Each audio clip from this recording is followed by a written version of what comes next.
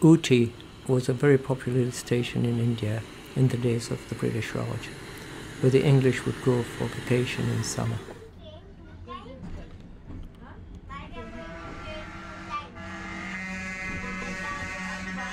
Ooty is located in the Nilgiri range, which is at an elevation of 2,250 meters. Nilgiri, meaning Blue Mountains, has always been a very popular destination for tourists.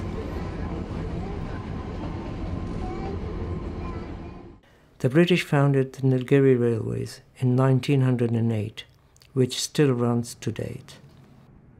The train is lovingly called the toy train.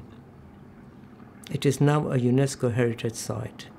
The other two similar ones are in Simla and Darjeeling in the north. The train chugs along, covering 46 kilometers, carving its way through 16 tunnels, 208 curves and 250 bridges, affording a delightful view of the valleys with their tea plantations and villages below.